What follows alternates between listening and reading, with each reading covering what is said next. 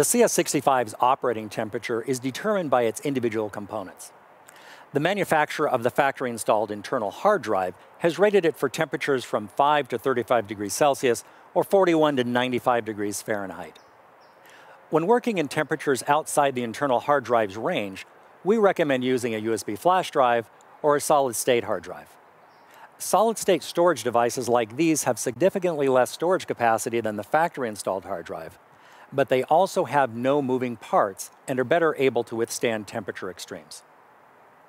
The simple solution for working in extreme temperatures is to plug a USB flash drive into one of the USB ports.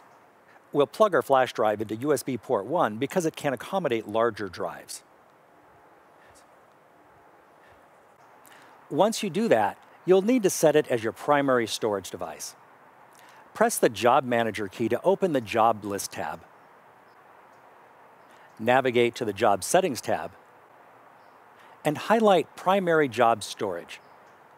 Press the Select key to choose USB 1 as your primary storage device. The star next to the USB flash drive icon indicates that this is our primary storage device. Another option is replacing the factory-installed hard drive with a solid-state storage device, and this is covered in the user manual and in a separate video.